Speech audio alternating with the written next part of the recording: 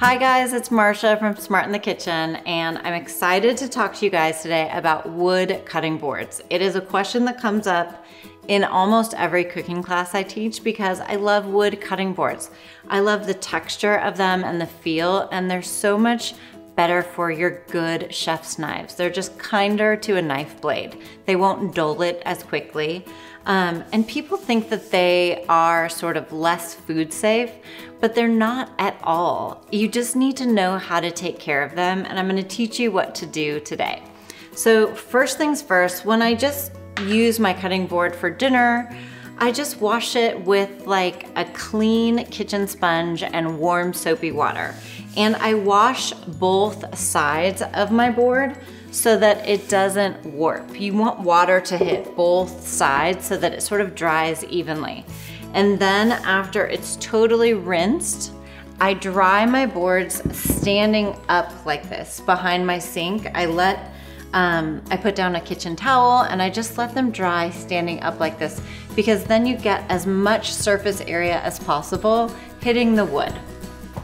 So every once in a while, you'll get something on your board like turmeric or some berries that just stain your board. If that happens, I'm gonna show you what to do. You want to take some coarse salt. I actually have some stains on this board, and half of a lemon. And it can be a lemon that you've already used for something or cooked with.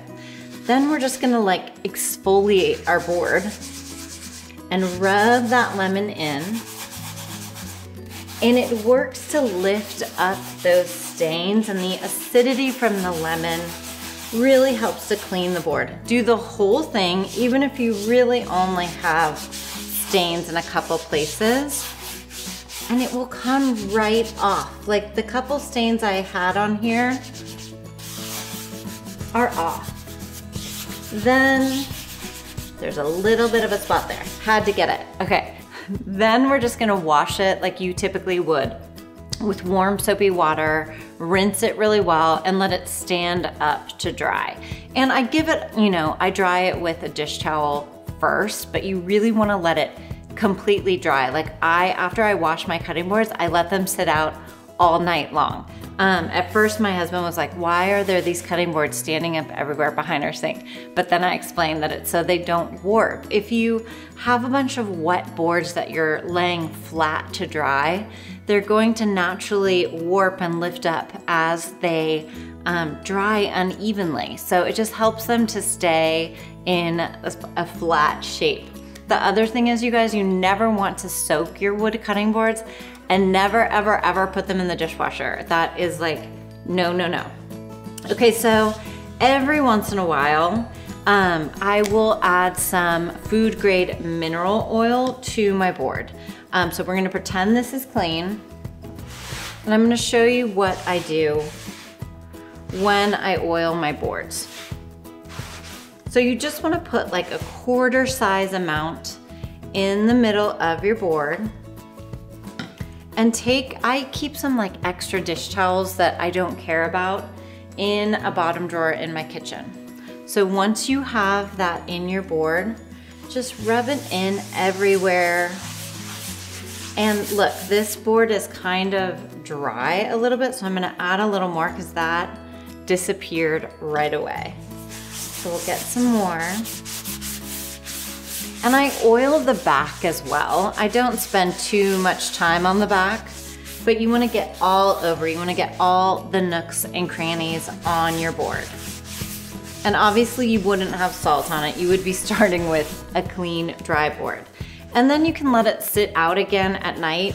And in the morning, just use a dry towel and really buff it completely.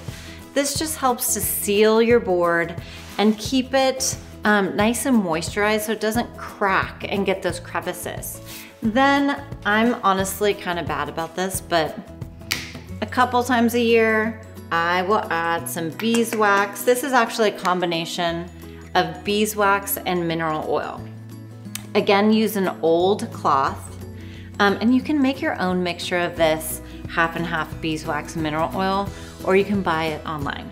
So this really gets your board shiny and new, and just kind of gives it a nice surface so that liquids will just like pool on your board and not soak in. So if you spilled red wine after you had added beeswax to your board, it really wouldn't soak in and stain your board. The other thing I love to do, once my towel has this beeswax on it, I'll take my wood utensils and just kind of buff them to get them a little bit moisturized also. So you can do the same thing with any of your wood serving pieces, wood salad bowls, to keep them good as new. So really, you guys, a wood cutting board can last you a lifetime if you take care of it. Just wash it well, let it dry all the way, and every once in a while you just have to give it some tender loving care. The last thing I was gonna tell you is every once in a while, say you've cut a ton of garlic, you could get up that garlic aroma with some salt and lemon juice. If you feel like it really hasn't come up from that, then just use some white distilled vinegar, plain white vinegar, put it on a cloth and give it a good rub with the vinegar, and that helps take out any of those sort of smells and aromas from cooking and using your board. So I hope this helps you guys. I love wood cutting boards. I love bamboo cutting boards.